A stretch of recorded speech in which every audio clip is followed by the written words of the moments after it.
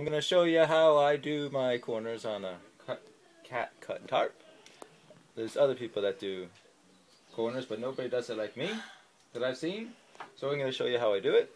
The ridge line corners and the 4 corners on the end with the tarp lines, where you put the what do you call those? Put the stakes down. All those 4 corners, yeah, I use a different pattern for each, because it's a different triangle on the ridge line than it is in the corners. And so first I'm just going to show you the ones on the bottom where you put your, I think you call them guide lines, I'm not sure. So this is how we do it. We start by putting our, I've done a hem on the top here, and we put the inside facing up here and the inside of this one facing up there. You can use different colors if you want. And then we're going to sew here, and I'm using a polyester band, which is kind of a pain to sew, but I got a strong machine, so it should work. And so this is how you have to put it in there. You put this in, you fold it like that. This is the strong, I used to do it like this, but this is a little stronger, a little better form to it. And you put it upside down inside here, like that. And then you put this one on top. And now we're going to sew from there, over and back. And I'll show you what that looks like when I'm done.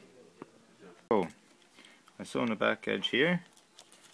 And now I'm going to stick this one in. We make sure that this is parallel with that. The edge is sticking out. And then what I try to do is imagine where that line is going to hit. And I want it to hit about there, because I want that much of it to stick out later when I fold it back around again. Noticed after I sew this band here that there's a lot of air in between this layer and the underlayer there, and I usually drop 3 stitches here. So what I do is on my machine I can increase the tension on the presser foot. It pushes the presser foot down a lot harder now. I used to use my finger and push it down like this. And then you sew like 8 stitches here.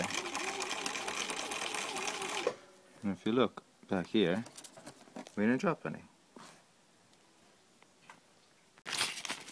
So that's going to look like this.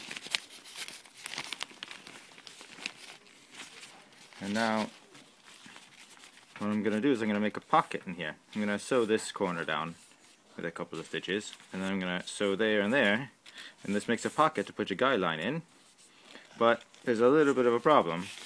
I'm going to end up hemming the edges around here, but if I try to, look here, if I try to do this hem like this, and here, all this stuff is a pain to fold it around. So what I do is I back up a step, go over here. Now I'm gonna use a couple of needles to pins, not needles. Needles are in there. Pins are in there. So, and then we pin this edge down like this. And we pin this one. Now we did the 4. Put a couple pins in here, and these pins are going to help me so that when I turn it over like this, turn it inside out. Now we're starting to see what it's supposed to look like. And these make that edge sit still there. And now we just throw down a couple of pins here.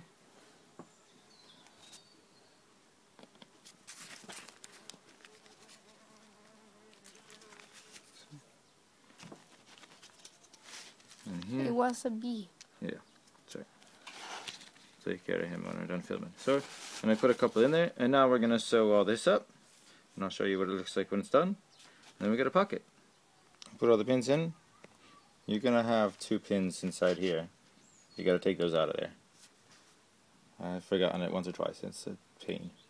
And now we're going to sew up the edge. You sew up this edge here, all the way around, and then I'm going to do a couple of measurements, and I'll show you what pattern I use to get my pocket to look good.